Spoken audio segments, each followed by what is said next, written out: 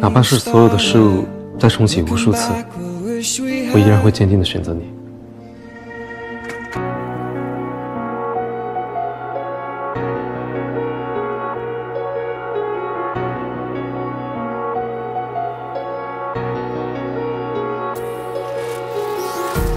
Empty hearts and neon lights, they're playing with my mind.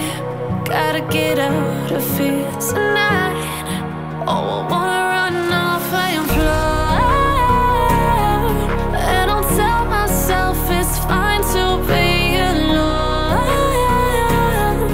just to find somewhere that finally feels like. 我肯定是跟他待一起太久了。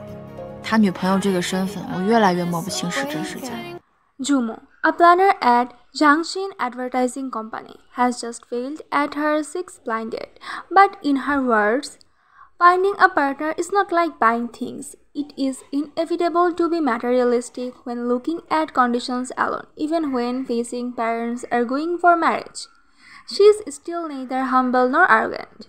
Although her relationship has been frustrated repeatedly, her work has been quite successful.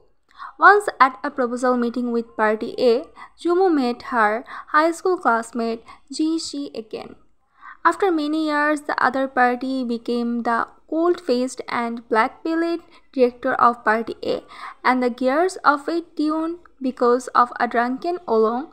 Ji Shi became the boyfriend of Jumu's circle of friends. Faced with the blessings of relatives and friends who did not know the truth, Jumu was in a dilemma.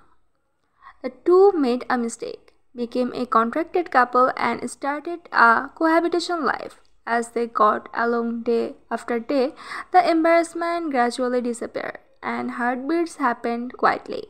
However, what Jumu did not know was that it turned out that all that was related to the boy's long unforgotten crush.